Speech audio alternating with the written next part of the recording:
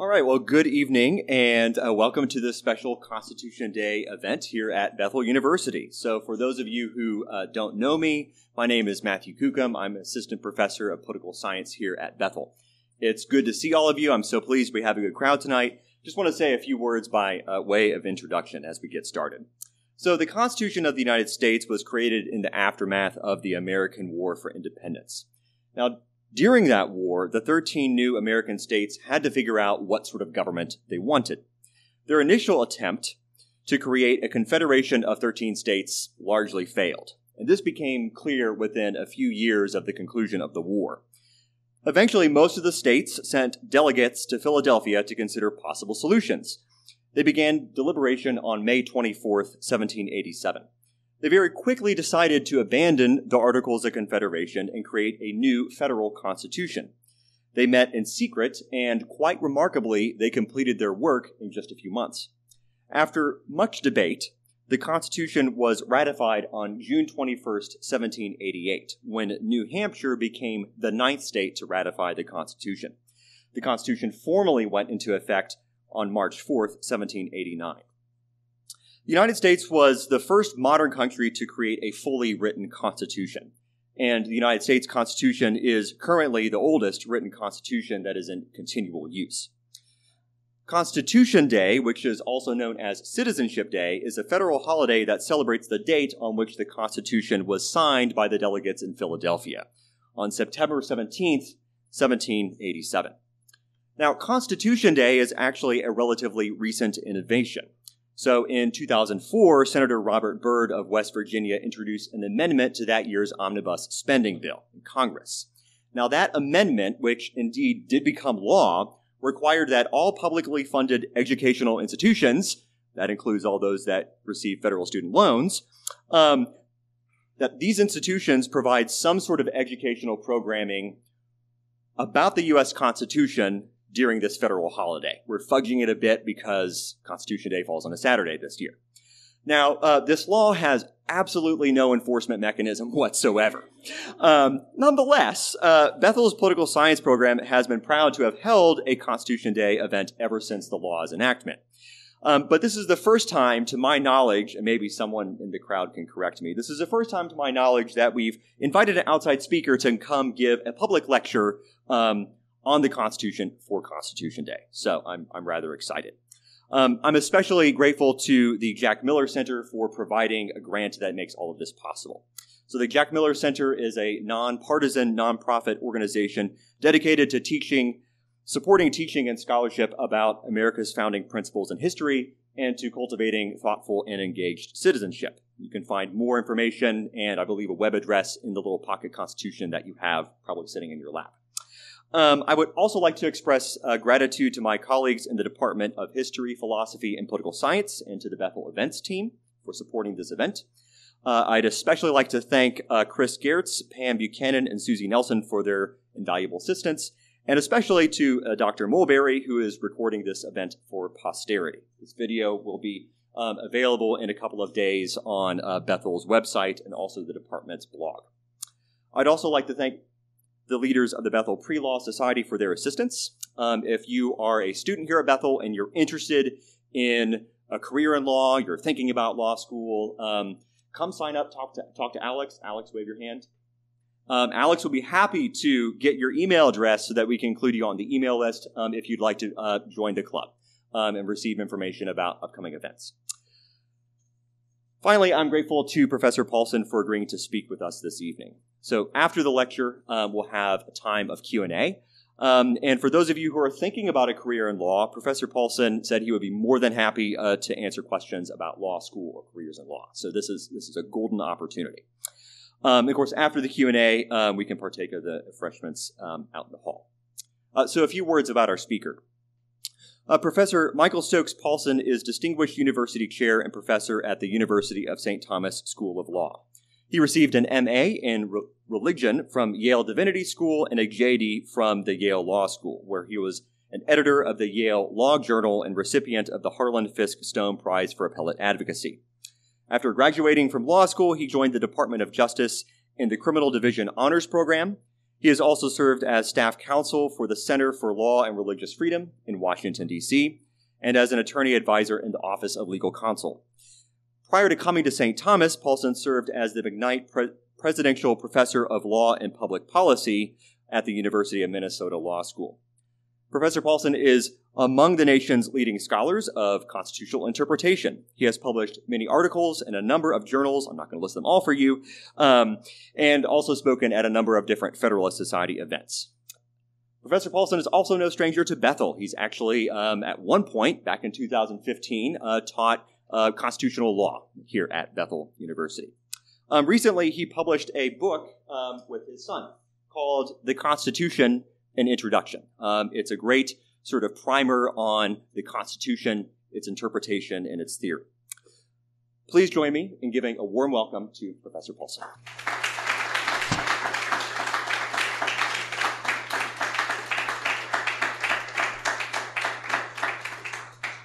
Thank you, Matthew, for that perjurious introduction. It was very flattering. Deans put all these credentials on the website, and they exaggerate things ever so tiny a little bit. So it's a little bit embarrassing. I am indeed honored to be here. I have long been a friend of the Bethel family. One of my best friends in all life is Dan Ritchie, who some of you may have known. He just retired, and he's gallivanting around Europe or the Middle East right now, so he couldn't be here today. But I've known him for like 30 years. We've been in a couples Bible study together for 25 or 26 years. We ran the marathon together. Well, I kind of walked the marathon. And that was 18 years and 2 or 3 knee surgeries ago. I have other friends here at Bethel. My kids went to Minnehaha Academy and had their graduation ceremony at Bethel. And I know the halls of Bethel because, as Matthew explained, I taught here spring semester of 2015. It was a last-minute replacement. Right? It was a Wednesday night course from 6 to 9, and whoever was set to be the instructor canceled at the last minute, and they were casting about desperately who could talk about American constitutional history. And I said, well, that sounds fun. And it was a great time. Now, nothing against law students. In fact, I have 2 of my law students who are skulking around here. But I won't embarrass Ms. Nelson and Mr. Smith by identifying them by name or pointing out to them. But teaching undergrads is so cool because you are so much more open-minded and you can think outside the box and think creatively. I actually had my teaching experience here was one of the best teaching experiences I've ever had. Some of the most brilliant students I've ever had. I have a number of Bethel alums who are my law students, too, who are here today, who are in my civil procedure class. So I love Bethel University. I also love the Constitution, right? And I can't believe that they pay me to teach law school, where I can just argue about constitutional law issues. And I'm delighted to be here for Constitution Day, even though I actually think that Constitution Day is unconstitutional. But that's an argument for another time. Invite me back next year and I'll explain that. My topic tonight is 3 myths about constitutional interpretation. In the next 40 minutes or so, hold me to that. Don't let me go drone on. I'm going to explain and try to gently explode 3 really common myths about constitutional interpretation. And I have a little handout outline that sort of bullet points what they are. The first myth is that the Constitution does not say anything about how it is to be interpreted. It specifies no rules or principles governing its own interpretation and application. And so as a consequence, everything is pretty much all up for grabs, right? It's all a matter of interpretation. It's all subjective. That's the first myth. I will argue, in contrast to that myth, that the Constitution actually says a great deal that's relevant to how it's interpreted. And it actually does implicitly and fairly explicitly prescribe rules of constitutional interpretation.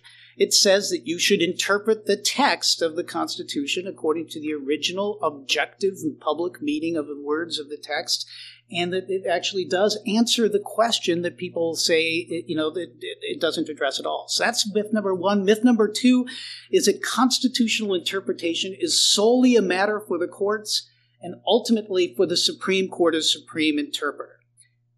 I will argue, in contrast, that the Constitution designates no single authoritative interpreter.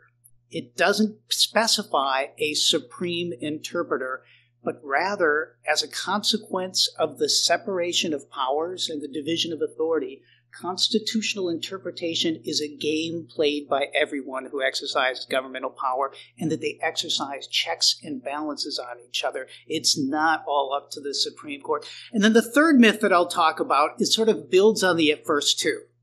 Okay? And that is that judicial constitutional interpretation is all a matter of politics. It's all a matter of what the judges' political views are. And if you get conservative, Republican-appointed justices, they will write their policy views into the Constitution. And if you get liberal, activist, Democratic justices and judges, they will write their own views into the Constitution. If you think that constitutional interpretation is all subjective, and if you think that the Supreme Court says what the Constitution means, combine that pure subjectivity and the power, you actually do yield for people who hold that philosophy, the idea that it is a projection of the justice's own values, but that won't be true if you hold a philosophy of adhering to the Constitution in terms of its original meaning. So that's what I'll talk about. I'll spend about 10, 12 minutes on each proposition. But first, I want to warm you up with a hypothetical. Actually, it's an exam question. It's one of the exam questions I put on my 2015 American Constitutional History exam. I printed it out. I have it here. I'm not making this up. Question number one was a version of this hypothetical. Imagine Congress passes the Sedition Act of, I'll update it, we'll make it 2025. Okay, the Sedition Act that makes it a crime to criticize the government of the United States. Probably unconstitutional.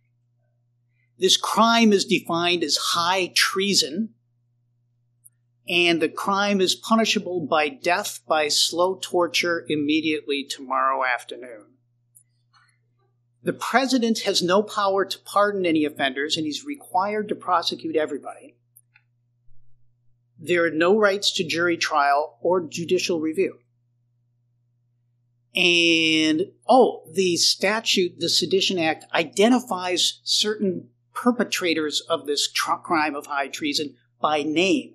They identify Professor Michael Paulsen is hereby deemed guilty of treason against the Constitution for things he said last year. It's getting pretty unconstitutional, right? And then the conviction and execution shall take place that afternoon and shall work a corruption of blood and a forfeiture of assets for the next 6 direct generations of lineal descendants. Okay. That's my hypothetical. I actually gave it on the exam question. My first question is this unconstitutional? Well, that was sort of the giving, right? Yeah, it violates the First Amendment. It abrogates the president's constitutional power to grant pardons. It requires prosecution impairing executive discretion. It works corruption of blood. It's a bill of attainder. It's an ex post facto law, and it violates the Eighth Amendment prohibition of cruel and unusual punishment. This is about as unconstitutional as – are you with me? This is objectively, incontrovertibly, undeniably, outrageously unconstitutional. Do you all agree? Okay. If so, I've got you for the rest of what I've said. Okay? The next question, the first real question is, and I identified a student who actually had the last name Goodman, President Goodman. You might remember her from about 5, 6, 7 years ago, some of you. Is President Goodman obliged to execute this statute? And execute Mr. Paulsen. Okay, that's question number one. Does the president have any power and duty of constitutional interpretation? Second question. Imagine that notwithstanding the act saying you can't do this, Professor Paulsen somehow brings a case, gets it all the way up to the U.S. Supreme Court. He's arguing that this is unconstitutional, and the Supreme Court upholds the constitutionality of the statute. It was objectively, incontrovertibly, undeniably unconstitutional, but the Supreme Court got it badly wrong. Is the statute constitutional now because the Supreme Court said it was constitutional, or is it still objectively, incontrovertibly, undeniably unconstitutional? So that's my second question. Does the Supreme Court's interpretation change it? And does the president have to execute me now? Right? Or does the president still have an independent power of interpretation? Then the last question, professors always ask multi-part questions, right? Imagine a subsequent case. We'll call it United States versus Matthew Kukan, who is similarly identified by the statute as one of these malefactors who is guilty of high treason. Okay. A second case comes up, and there's the controlling, squarely on-point precedent of United States versus Paulsen. Should the second court do in United States versus Kukan what they did in United States versus Paulsen solely because of the consequence of the precedent decision? Okay, now think about that. Please have these questions in the back of your mind as I go and explode these three myths. Okay. Myth number one is that the Constitution does not say anything about how it is to be interpreted. Doesn't even suggest any principles governing its interpretation.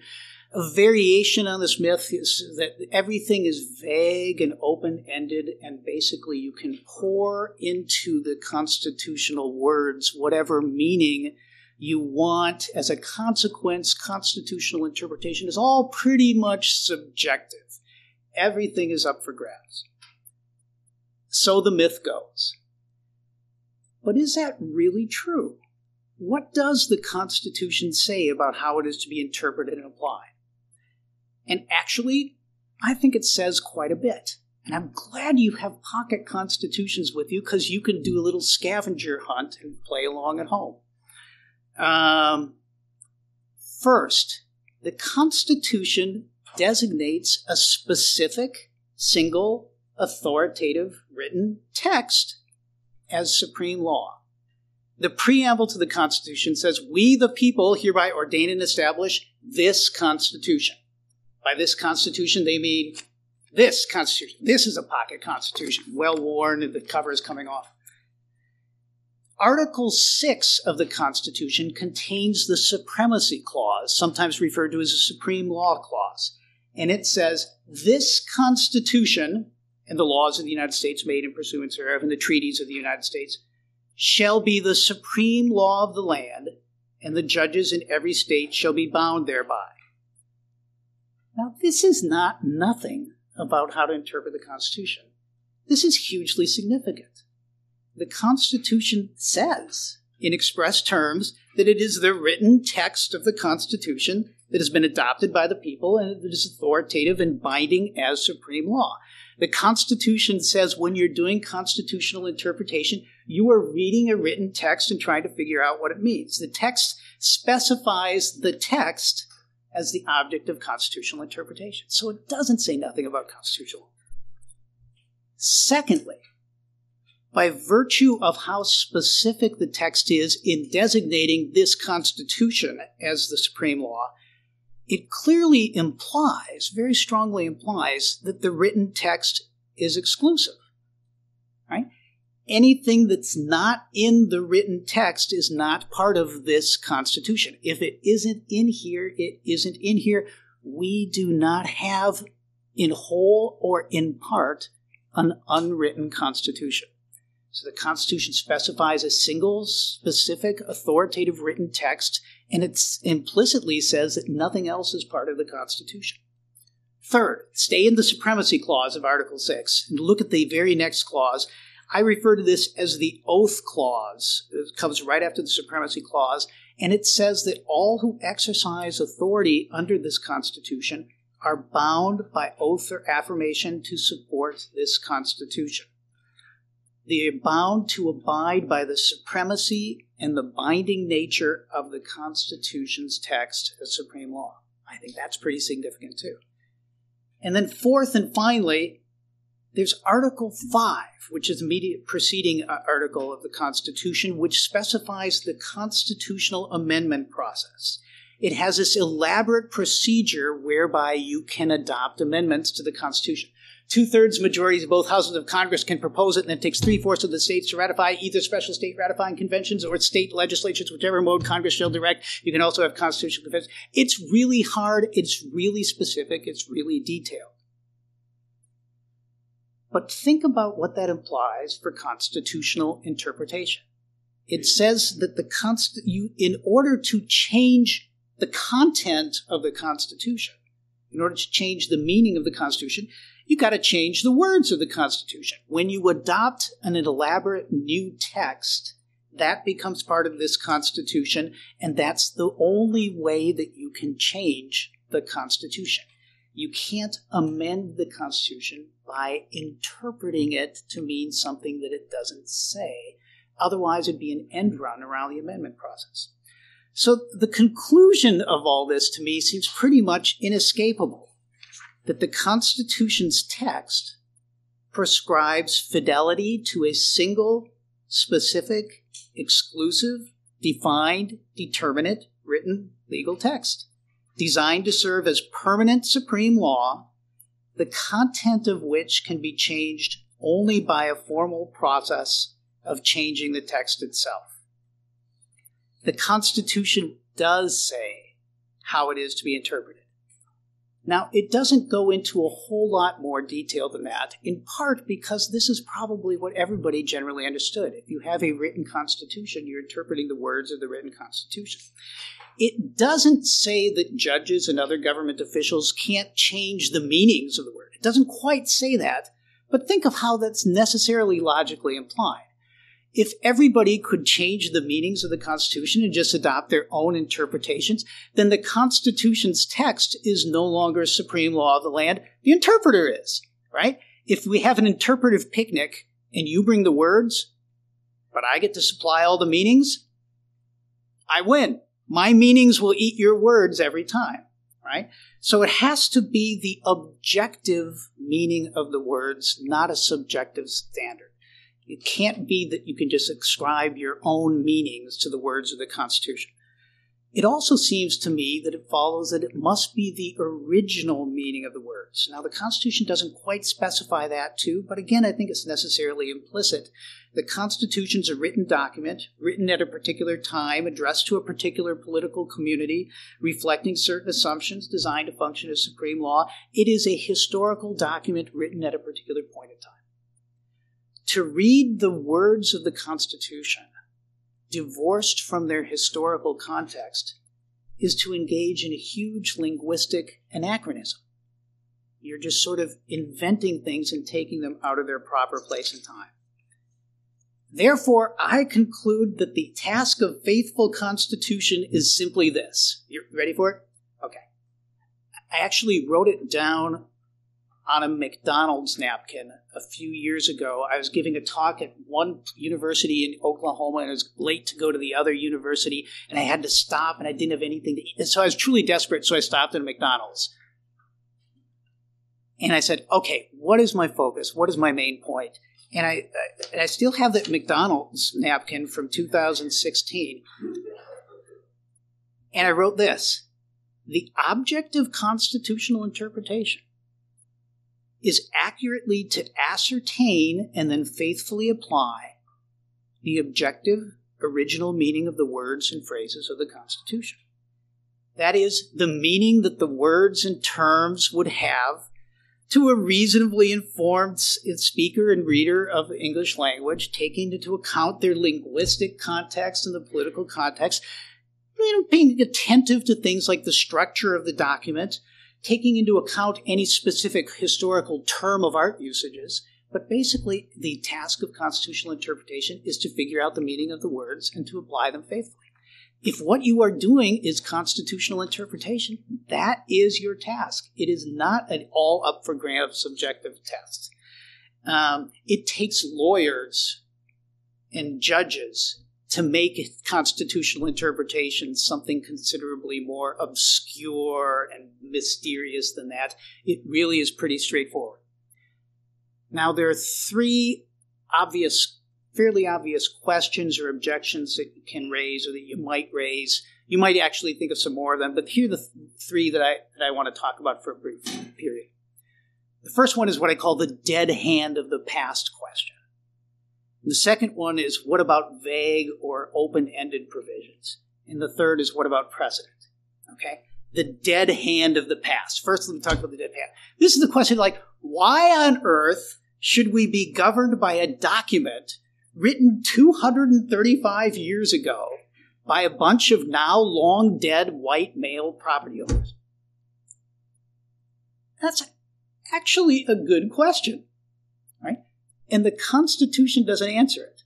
The Constitution doesn't say why you should adopt the Constitution.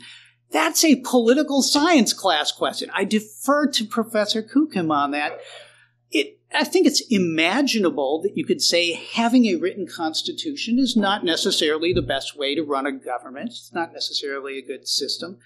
But the objection that this is a long dead document that has been written by people long ago, why on earth should we govern by it, is really an objection to written constitutionalism or to constitutionalism in general. The second point about the dead hand of the past, basically, if what you are doing is interpreting and applying a written constitution, you are giving effect to the dead hand of the past. The whole idea of constitutionalism is that certain decisions made at time X become binding and constrained actors at time Y. And if you are a government official who signed on to the Constitution, a judge, a president, a member of Congress, you swore an oath to support this Constitution. Supposedly, you've already made the decision to be governed by the dead hand of the past. I don't think it's necessary that you conclude that this is the best Constitution in the world. But if what you are doing is interpreting the Constitution, you are interpreting a dead document and giving it the applicability as a current law. Okay. Second objection or question is, what about provisions of the Constitution that are vague or ambiguous? What is the meaning of the Constitution when it's unclear? And my answer is that this is actually an embarrassingly easy response. Where the Constitution does not answer a question, the Constitution does not answer a question. Where the Constitution does not supply an answer, the Constitution does not supply an answer.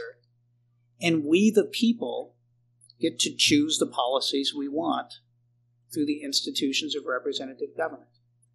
Now, no theory of constitutional interpretation answers every question with perfect precision. Right? I think original reading of the text does a fair bit better job than most other interpretations. But there's often room for reasonable debate about what is the proper understanding of the meaning of the words. Right? So no honest interpretation, honest method answers every question. But at least interpreting it according to the original meaning provides a good sort of, as it were, default rule when meaning runs out. Right? When you can't answer a question, the Constitution says we leave it to we the people. So I think there's an answer to that question too.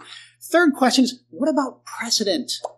What about stare decisis? One of my favorite cartoons is there's this little boy standing next to the broken cookie jar, and his mom has her hands on his hips, and she's looking at him. And he says, what about precedent? What about stare decisis? As if that will get him out from under. Okay. I think if the task of constitutional interpretation is to faithfully understand and apply the words of the document itself, precedent can have only a limited role. It can serve as an information function. It can inform the interpreter, guide, persuade, might provide a baseline for thinking about it. You get the benefit of somebody else's prior thinking. But precedent can't change the meaning of the Constitution. United States versus Paulsen does not change the meaning of the Constitution. If the Sedition Act is unconstitutional, it is still unconstitutional. Think about it. If a wrong judicial decision could alter the meaning of the Constitution, that would undermine and contradict the supremacy of the document as supreme law. It would also permit de facto amendment of the Constitution by judicial interpretation and misinterpretation. So I'm going to propose to you a radical proposition, and I think this will be memorable to you. Stare decisis, have you heard that term before, the idea of adhering to precedent? If it's understood as meaning that you should adhere to a precedent even where you would otherwise conclude it is just flat out wrong, stare decisis is unconstitutional. It contradicts the Constitution. So the punchline is that precedent can advise the interpreter but cannot revise the Constitution. So that's myth number one. The Constitution says nothing about how constitutional interpretation. It sure does. Myth number two. Constitutional interpretation is a matter solely for the courts, and the Supreme Court's interpretations of the Constitution are supreme over everybody else.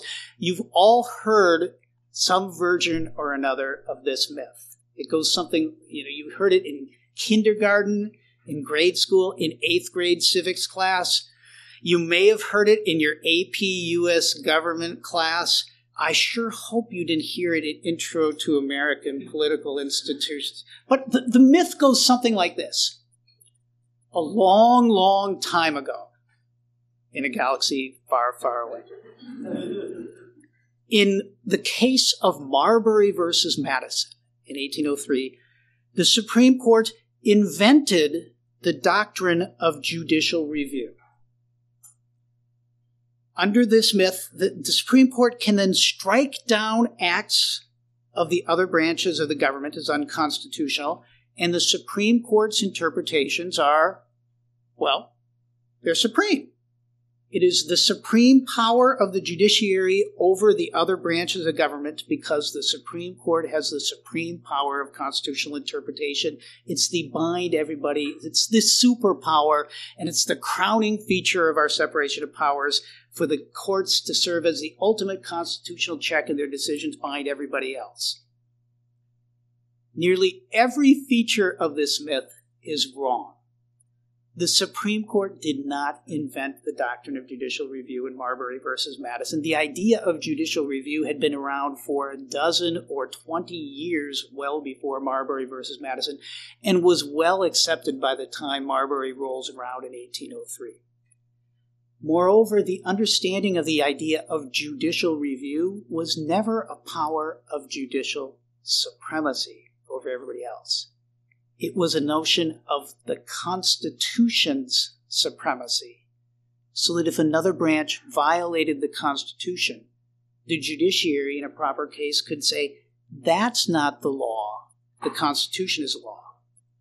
Marbury versus Madison never claims judicial supremacy. You can write that down. Marbury versus Madison never claims judicial supremacy. The model that I think is correct is this, is that the power of constitutional interpretation, far from being assigned to any one branch exclusively, is a shared, divided power split among everybody who exercises government authority and swears an oath to support the Constitution. It's a shared, divided power. Think of it as not being a pope, the Supreme Court, but more of a Protestant view of the priesthood of all believers. All who exercise authority under the Constitution have an equal privilege and entitlement to interpret the Constitution and apply it faithfully. And I think you can follow this by just thinking about what the Constitution's text says, what the Constitution's structure says, what evidence of the original intention of the framers was, and even Marbury versus Madison. So let me just run them as quickly bullet pointish as I can.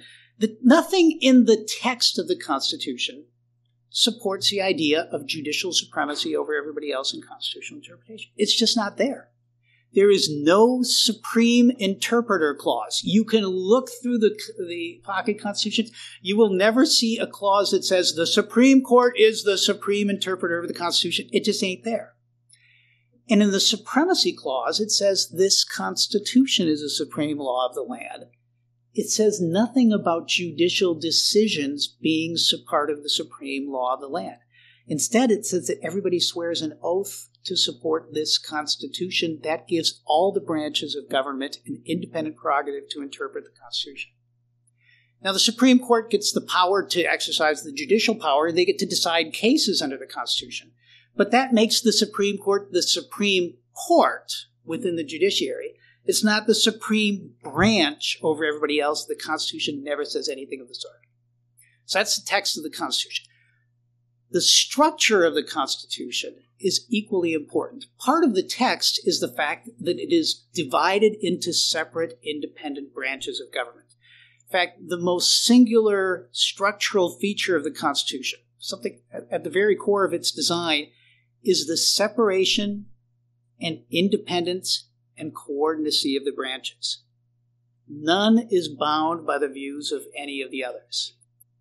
If we know anything about the framers' political theory and views, it was that they feared concentrations of power, and that they divided power and provided checks and balances from competing institutions, because the worst thing would be for one branch to acquire all the power.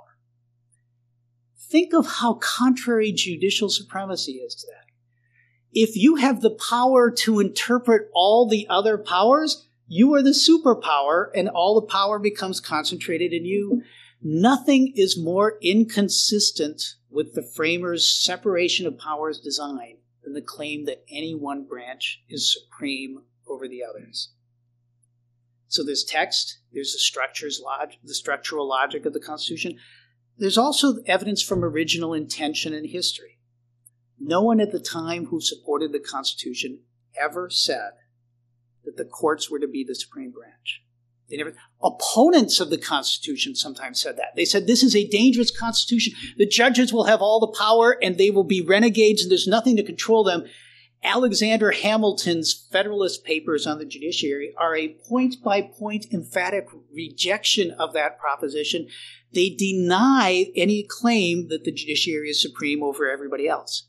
In fact, James Madison in the Federalist number 49 wrote this: the several departments, that's branches, being perfectly coordinate by the terms of their common commission, neither of them, it is evident, can pretend to an exclusive or superior right of settling the boundaries between their respective powers. No prominent framer, ratifier, no obscure framers, ratifier, or defender of the Constitution ever embraced the proposition of judicial supremacy. Then there's precedent.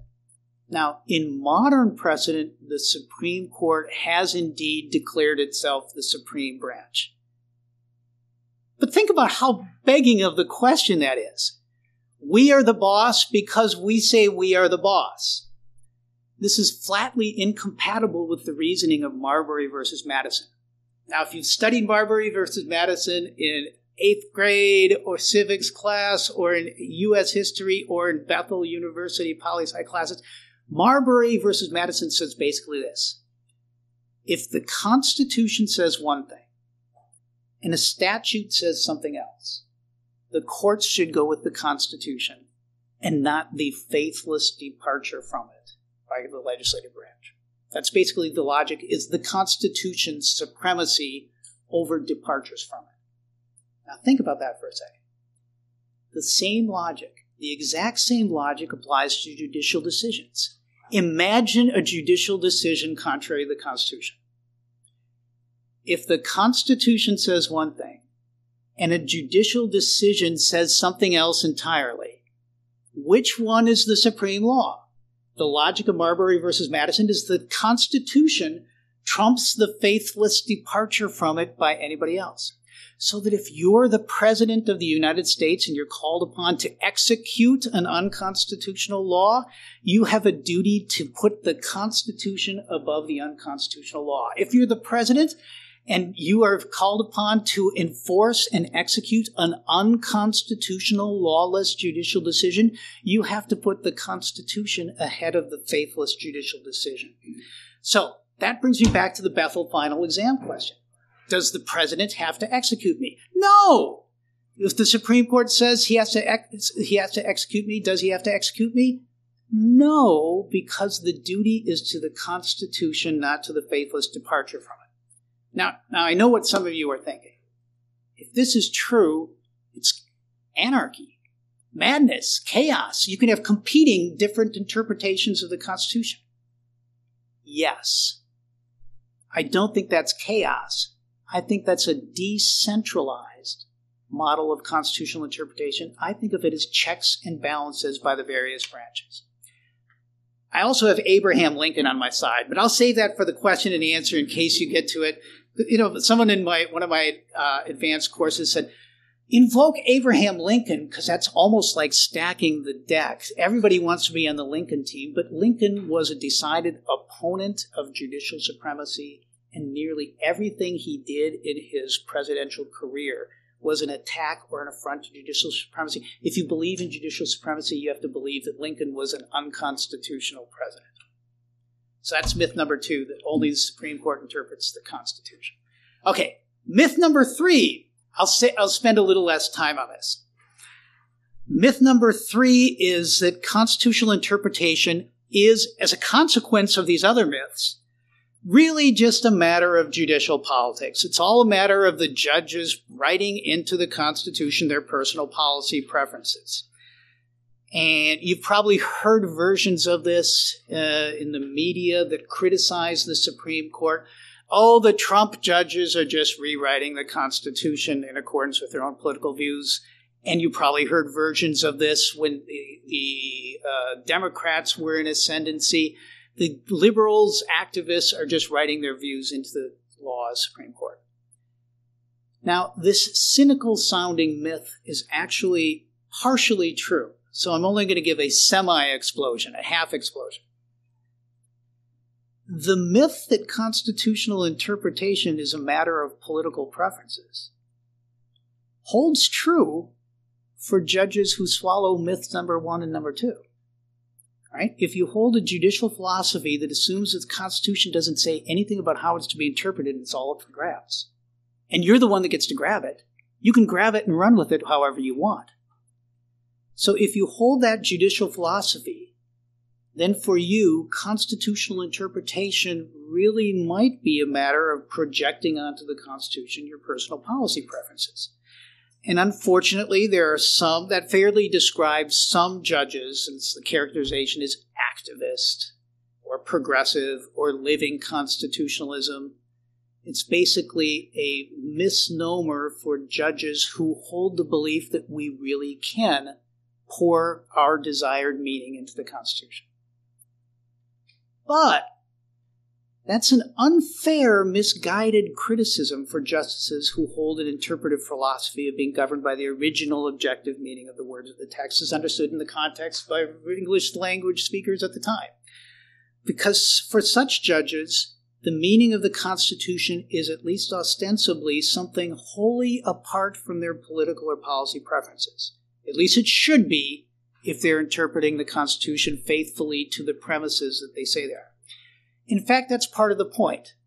The point of adhering to the meaning of the text of the Constitution is that the judges do not get to make the Constitution into whatever they want it to be.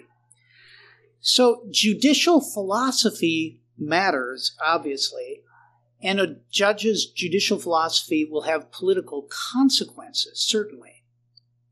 But an activist judicial philosophy, one that swallows myths 1 and number 2, is directly political in a way that an originalist judicial philosophy is not. So those are the 3 myths. One, first, that the Constitution doesn't say anything about how it's to be interpreted. Sure, it does. Secondly, that it's all up to the Supreme Court, and whatever the Supreme Court says goes. No, the power to interpret is divided and shared among numerous actors. And third, that it's all a matter of judicial politics, and it only is if you subscribe to those first 2 myths. So how about that final exam question? Okay? So I'm going to offer a short model answer to conclude. My hypothetical Sedition Act is unconstitutional. Objectively, incontrovertibly. There are at least some objective right answers to constitutional questions. It's not all subjective. The Constitution does supply an interpretive methodology, and you can fairly read the text of the Constitution and say that this act is unconstitutional. Question number 2. Does the president have to enforce it? No. The constitutional power of constitutional interpretation is divided among multiple actors, and the president swears an oath to preserve, protect, and defend the Constitution. The president has the power not to execute me. Whew, isn't that a relief? Third, what if the Supreme Court makes a wrong decision, a flagrantly wrong constitution? The answer that I was looking for, if the students mastered the discussion in the class, was that the Supreme Court saying something is so doesn't make it so if it's wrong. The Sedition Act is still unconstitutional. It doesn't become magically constitutional because the Supreme Court renders a wrong decision. United States versus Paulsen is wrong, and the president should still not execute Mr. Paulsen. This is very much relieving to me. I was very disturbed by the students who said, oh no, if the Supreme Court says it, off with your head this afternoon. And then finally, a wrong precedent is just a wrong precedent. The court should never follow a precedent decision where it is fully persuaded on correct interpretive criteria that the decision is wrong. You should not execute Professor Kukem just because you wrongly executed Professor Paulsen. Stare decisis is unconstitutional. So those are the 3 myths. I'd love to talk to you more about them, and so I'm just open for your questions. Let's thank Professor Paulsen.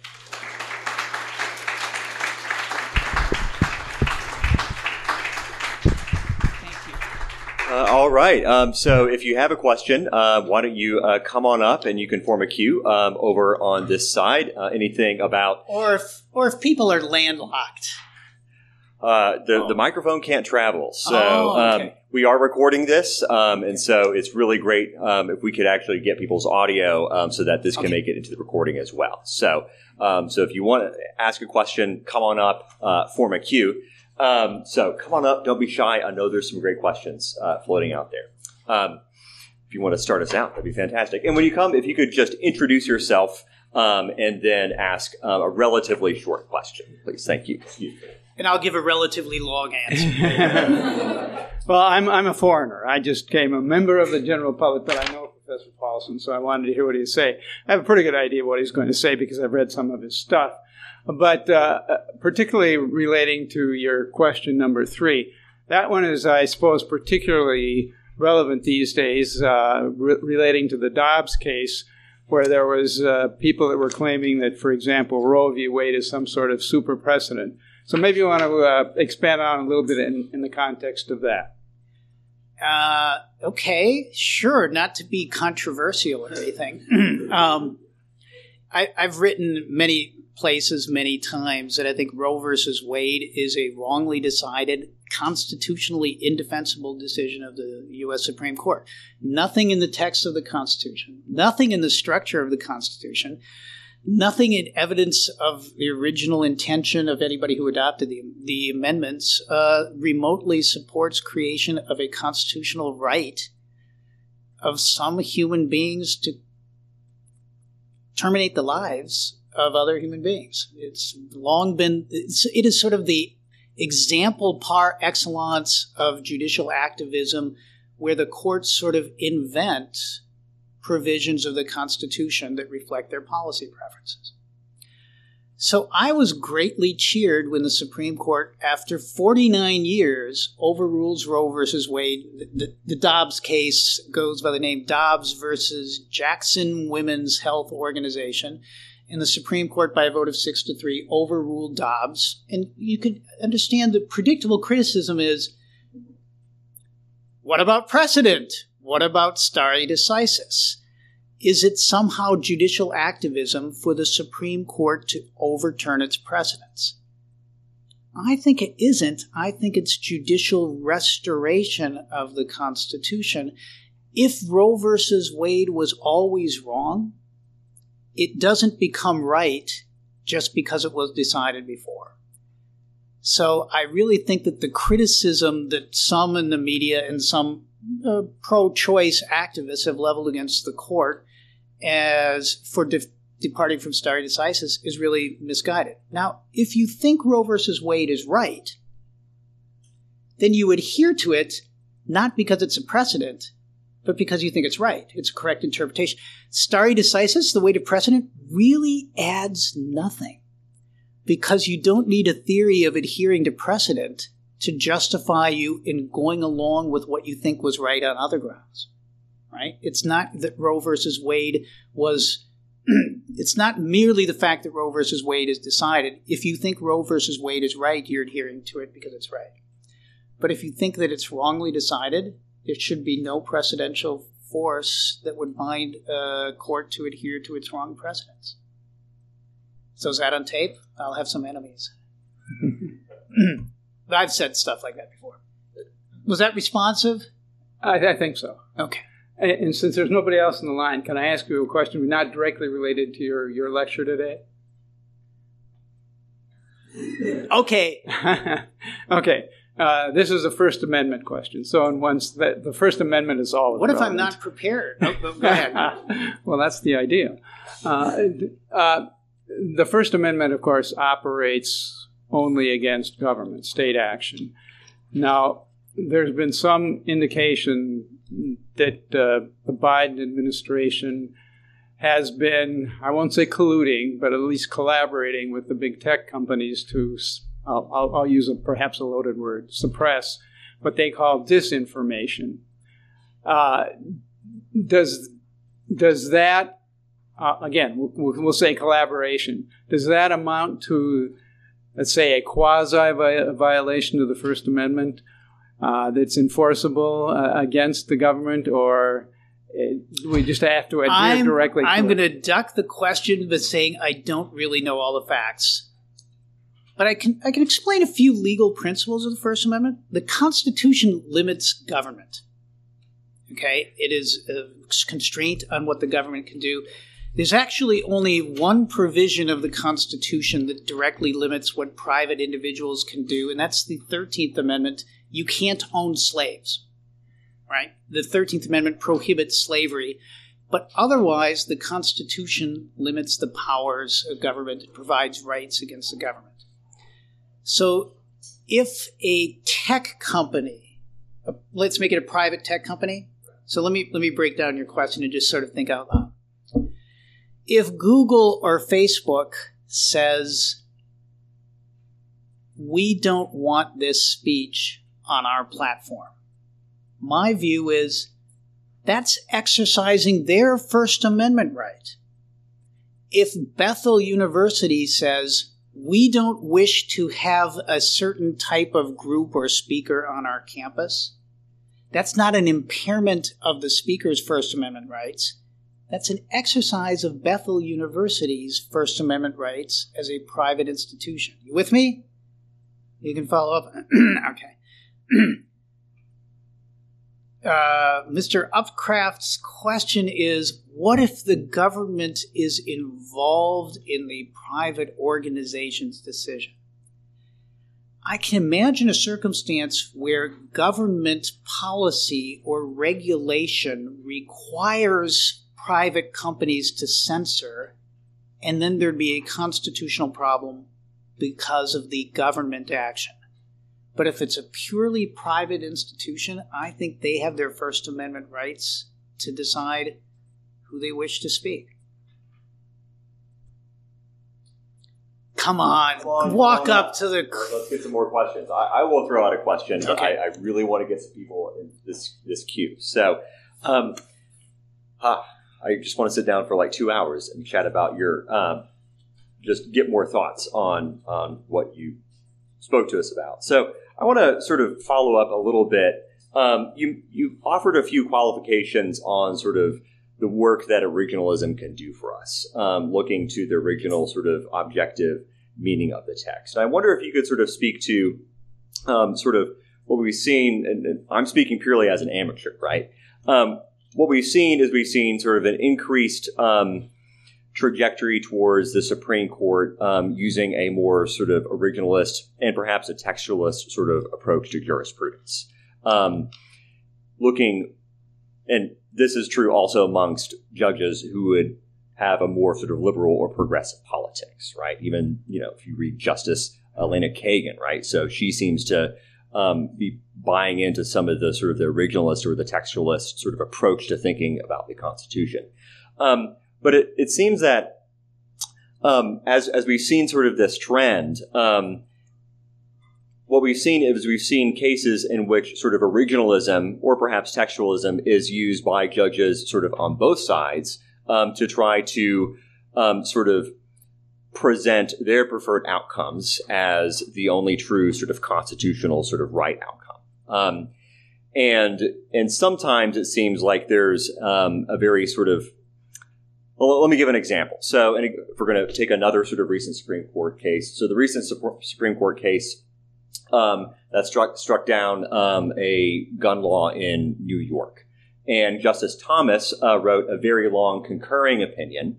And in this concurring opinion, if I'm remembering this correctly... I thought he wrote the majority. No, it was a majority. It was a majority opinion. Oh, okay. He wrote the concurring opinion in, I read think, it the Dobbs quickly. case. And in the majority opinion, he spent a very large time in that opinion basically walking through how the Second Amendment should be interpreted in a certain way. And he used...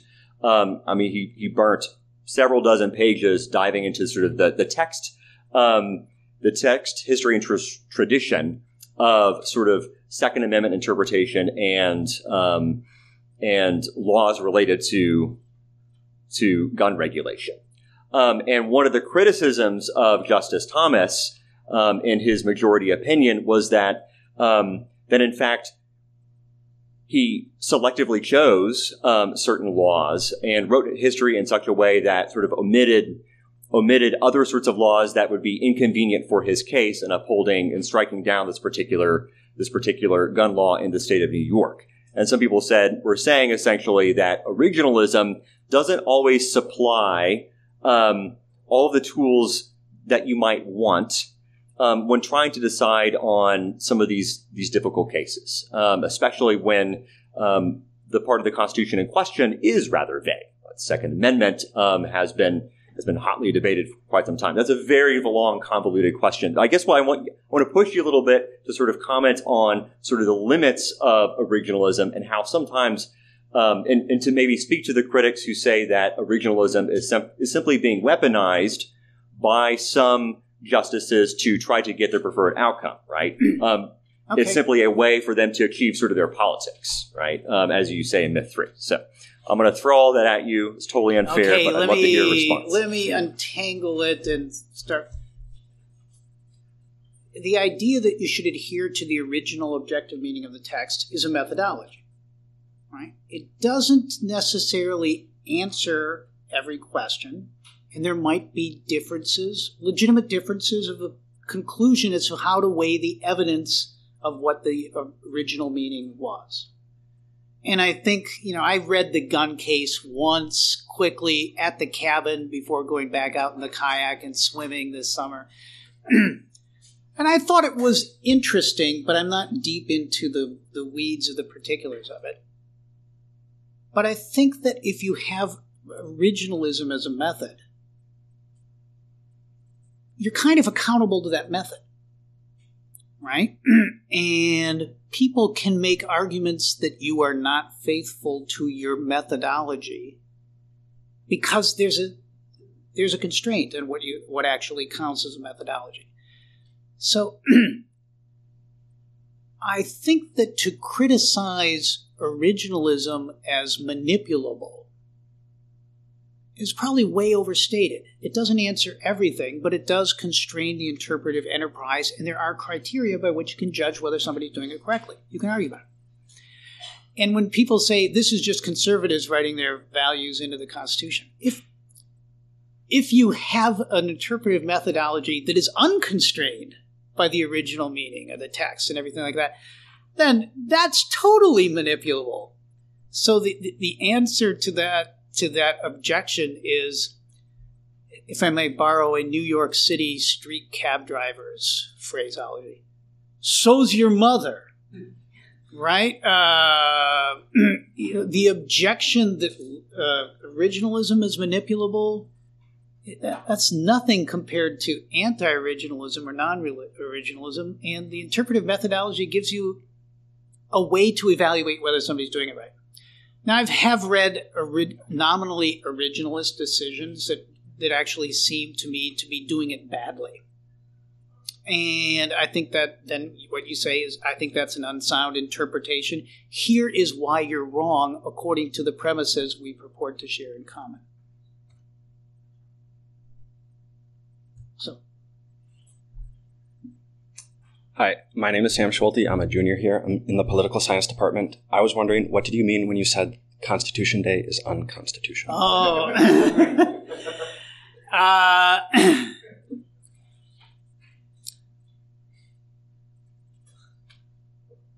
Bethel University is a private organization and has First Amendment rights, and Bethel University can be as Bethel as it wants to be.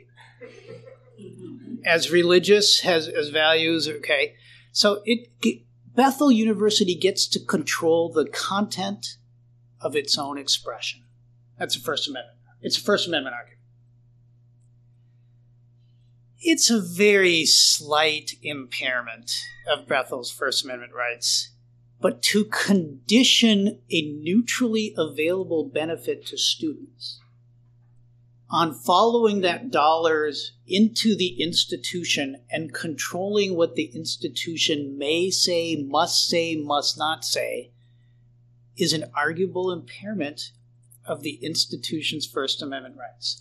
Now, I would never say, well, I can't speak for Bethel University, right? Bethel University might say, no, we hate the Constitution. We wish not to be seen as embracing the Constitution, and Constitution Day, making us put on a program celebrating the Constitution, that's like devil worship. We hate that. If those were Bethel University's religious views and First Amendment views, then the government attempt to impose a speech on Bethel would violate its First Amendment rights.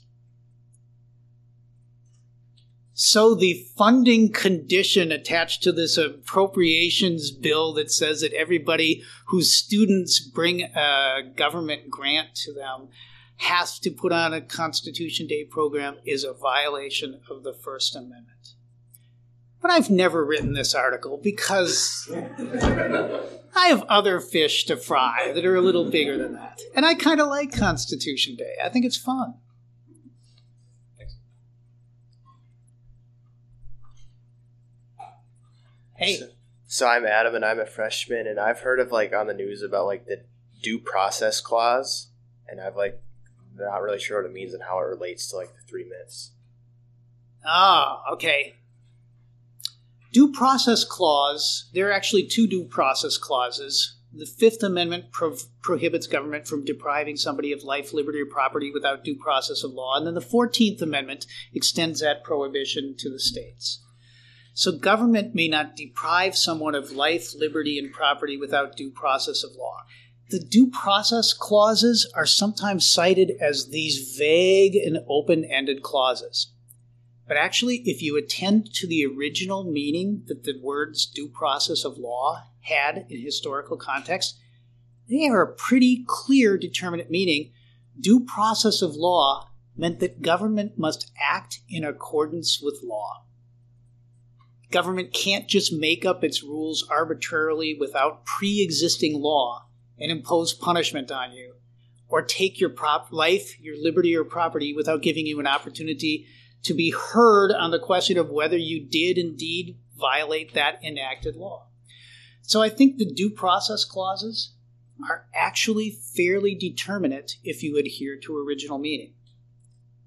There is this doctrine that is the basis for Roe versus Wade called substantive due process. Substantive process, that's kind of like saying green redness, right? Or military intelligence. I'm being funny there. It is a contradiction in terms to say that the Due Process Clause substantively limits what government can do, because that's not what it says. Still, that is incredibly enough the doctrine on which Roe versus Wade was decided, and it has historical antecedents in the Dred Scott decision. Dred Scott versus Sanford, which invalidated the government's restriction on the expansion of slavery, held that to deprive a slave owner of his slave property was a violation of due process of law. But if you think about it, that's not what the text says. The text doesn't say that you can't deprive someone of life, liberty, or property. It says you can't deprive them of it without due process of law. It is a purely procedural restriction. Thank you. I'm Cosette Henriksen. I'm a senior in high school PSCO student here. And my question was, since, it's pretty clear that the Supreme Court is supposed to be, above partisanship and, above that in order to make laws or reaffirm laws and stuff, it's kind of debated if they actually are partisan and along political lines and stuff, but should they still get that lifetime seating if they are biased towards different laws and how they interpret them? Okay. Just kind of asking what your opinion is. Great question. Great question.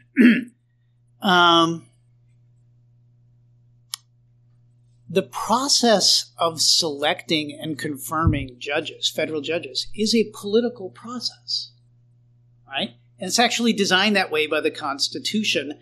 In its way, it's sort of an upfront check on the Supreme Court and the other judges before you can have a lifetime appointment. You have to be nominated by the president and confirmed by the Senate, and they can run you through the ringer, and they can apply their independent power of constitutional interpretation to judge whether you will be faithful to the Constitution as they understand it.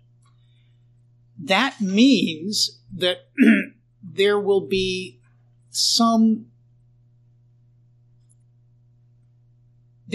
consequences to the decisions of political actors that then end up reflected in the composition of the Supreme Court. So, while the justices are not partisan, they are selected by a partisan process. And I think that will definitely have effects. Now, people say, well, that's terrible. We shouldn't do that. We should have nonpartisan judges. They should not be appointed by the political process. The vision of the framers of the Constitution was that because the judges and justices exercise significant federal government power, they should be carefully selected through that the president would be a good president and would make these choices and would be checked by the Senate. And that once they were in office, the justices should serve for life because otherwise they would be subject to political pressures. Right? True judicial independence comes from having a lifetime job and they can't reduce your salary. Right? So if the term of the Supreme Court were limited to 10 or 12 years, people would always be thinking about their next job and might be doing things that would be politically ingratiating. So I think that the selection process is a political selection process. But then once someone takes their seat on a federal bench, their independence comes from their life tenure. And I'm with the framers on that. You want to come back? Yeah, then if you believe that they should have that lifetime seating, shouldn't, citizens be able to vote on who is the justice? Because then it would kind of be a check back on the Supreme Court. Since we are kind of being affected by it, shouldn't it be a voting thing, kind of like the presidency, rather than the president appointing the Supreme Court, which could lead to more bias? I don't know which would lead to more bias, having presidents checked by the Senate making appointments or the voters. I would hate to put the Supreme Court up to majority votes because then it really is a political consequence very directly. Still, the framers of the Constitution thought that all three branches of government should be either directly or indirectly accountable to the people. And they said for judges that the strongest argument was the strongest case for being indirectly chosen. They're not elected by people, but they're selected by elected representatives. And the idea is that sort of refines it and makes it a little less political. Sometimes it works, sometimes it doesn't work. But it's a great question. Thank you. Hi, I'm Seth Haskin. I'm a neuroscience major at Bethel. My question comes with the precedence idea when it comes to the executive branch, because there are explicit powers that the president has, and then there are like implicit powers that the president has because of precedence.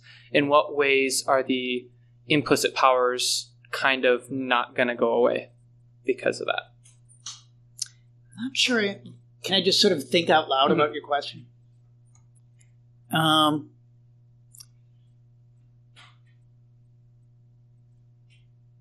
My view is that the Constitution prevails over the faithless precedent every time. And you can get your head around that pretty easily with respect to judicial precedents, right? A judicial precedent says something and the Constitution says something else. What about executive branch precedents? And actually, what occurs to me as a good example of that, and it's not judicial precedent, is presidents unconstitutionally start wars on their own. The Constitution says that Congress has the power to declare war, and the president doesn't.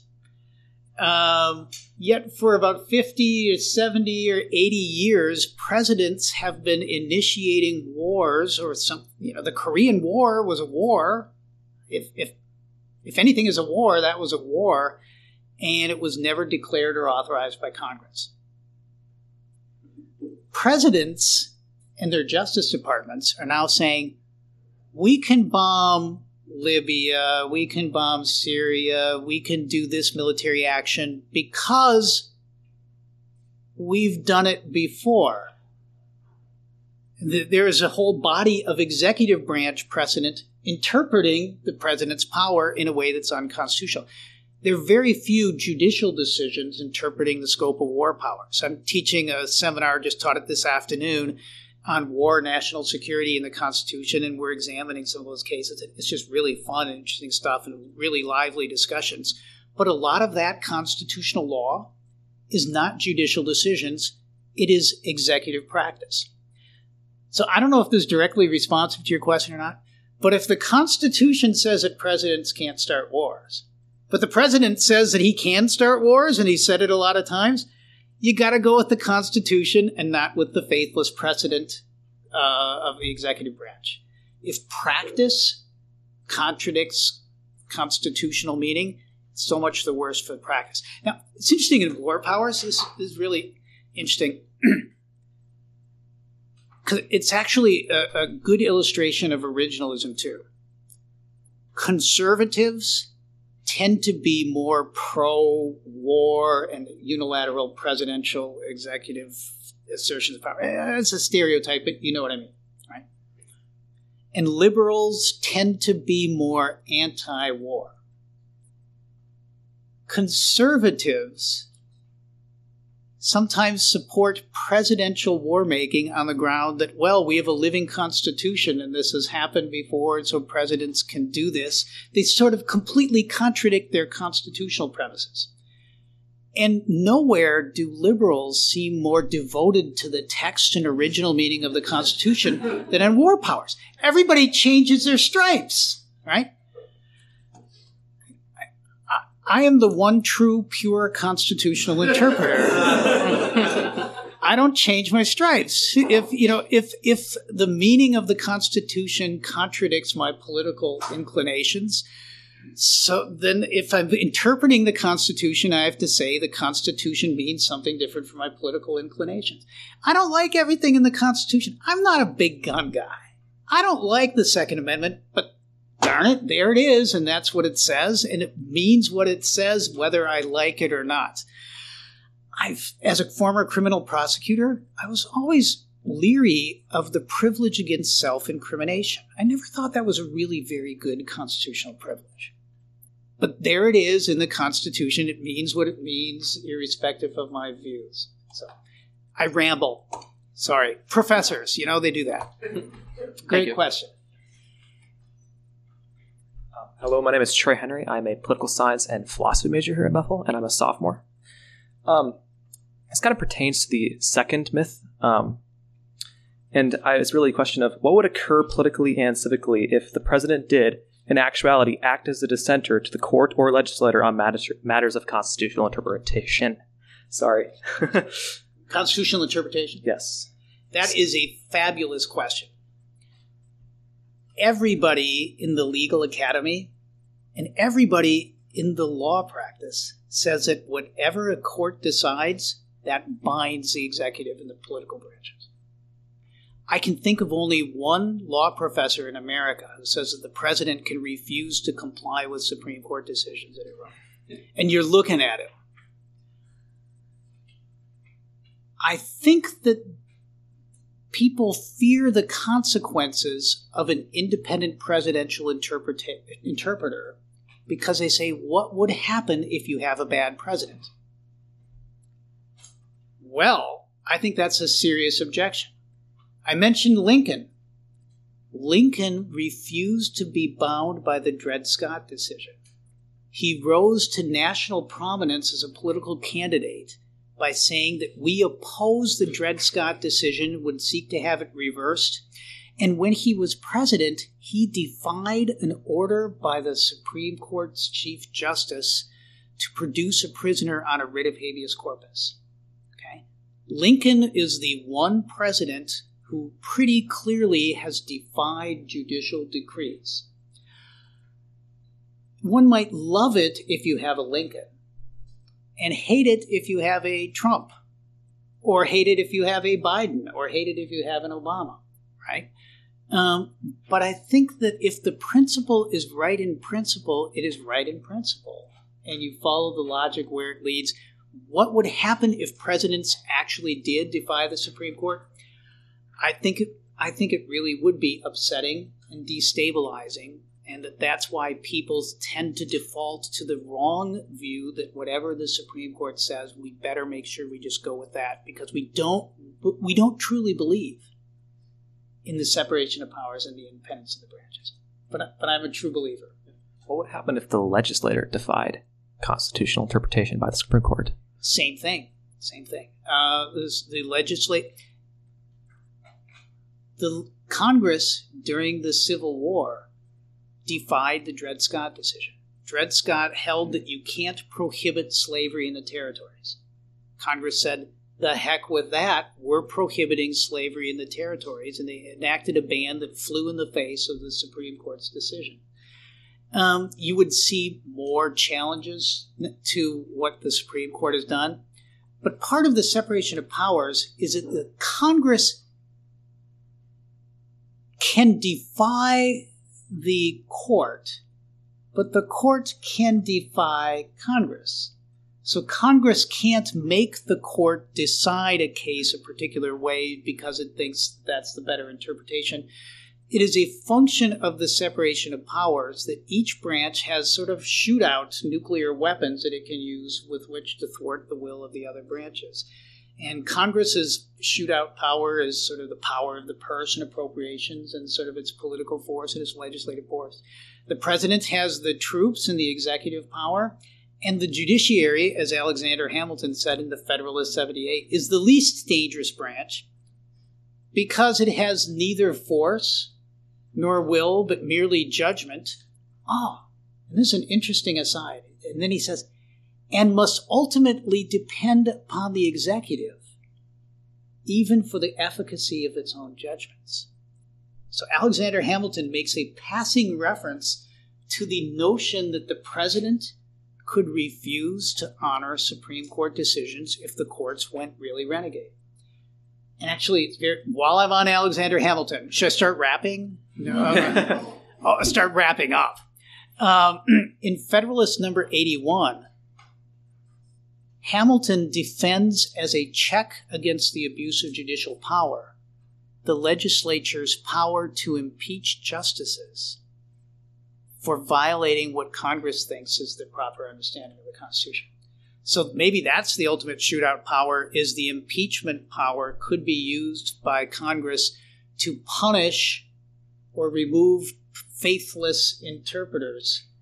So you're right. You've got me. This is a scary proposition. When I give versions of this talk in law circles or anything, people say, well, this would be terrible. Presidents would interpret the Constitution. What if they interpret it wrongly? There is that risk. But what if the Supreme Court interprets it wrongly and you've given them all the power and no check on it? And then you have tyranny of a different sort. Maybe you prefer the tyranny of people wearing robes and writing legal briefs and everything like that to the tyranny of people who hold guns and issue insurrectionary rally calls and stuff like that. There might be reasons to do that, but if you believe in the separation of powers, the last thing you want is to concentrate all power over everybody else in one branch. All right, so I'm going to ask one last question. One more. I thought I'd run out the clock, but it's not quite 8:30 yet. Very close. So one of the reasons perhaps there's so much controversy over who is going to be the next Supreme Court justice or how a case is going to turn out, a case that is dealing with a really major question of constitutional interpretation. One of the reasons, of course, the stakes are really high, right? It takes a lot of time for a case to get to the court. It can take years even if the court is deciding on behalf of the whole country. But perhaps another reason why the stakes are so high is because the Constitution cannot be easily changed. You don't have the same sort of constitutional. You don't have the same sort of stakes when it comes to the interpretation of state constitutions, for example, many of which can be amended very easily, at least in comparison to the United States Constitution. As you pointed out earlier, the U.S. Constitution is extraordinarily difficult to amend and has been amended very few times compared to many other constitutions throughout the world. And so, and that puts greater pressure on the Supreme Court and its interpretive role, perhaps, and also means there's a lot more political pressure on the court, pressure that has only been increasing over the past several decades. And so my question to you is, should we have a constitution that is more easy to amend? Maybe we wouldn't want to go all the way with Thomas Jefferson, who said every generation should create its own constitution. Maybe that would be one extreme, but perhaps we are on the other extreme of there have been very few constitutional amendments in the past generation. Do you think, what do you think about that idea? I talk about this with my theorist buddies, but it's always great to get an attorney to answer this sort of question. Well, I call myself a recovering attorney. I make baby attorneys. It might be a little bit older. I think the Constitution should be easier to amend. I think Article 5 of the Constitution means what it means, and it makes it really, really difficult to amend the Constitution. And if I were listing some of the constitutional provisions that I'm not particularly fond of, I think I'd list Article 5, saying that's way too cumbersome and difficult an amendment process. It permits 1/4 plus one of the state legislatures to veto a constitutional amendment that everybody else wants. And that would mean one house of what's 1/4 of 17, 13. 13, good. Whew, the pressure was on there. 13 states, representing a very tiny minority of the population, could thwart a highly popular constitutional amendment. I think that's too darn hard. But I don't misinterpret or reinterpret Article 5 to say, because I think this is not a good enough amendment process, I think that the amendment process should be interpreted to be the amendment process I would like it to be. Right? It is what it is. There are a number of things I'd change in the Constitution if I think about it. So what would the appropriate threshold be? So to even begin the discussion, right, you would need 2/3, right, and then ratification would require 3/4. What about maybe a simple majority to get the discussion going, and a 2/3 supermajority, perhaps, of state ratifying conventions or state legislatures ratifying? Like, what do you think would be more appropriate? I don't know. I nobody's called me to a constitutional convention. I haven't been a constitution drafter. And I think I think a more valuable role than a lawyer in that would be a political theorist who would say, "Oh, right, thanks. I am not." I think the framers were onto something with supermajority requirements and some preservation of stability, making it difficult to change. I think they went too far. How far is too far? Majority plus 2/3. I don't know. I'd have to ask a political scientist. Fair enough. Well, thank you so much for joining us. Let's give him another round of applause. Thank you so much.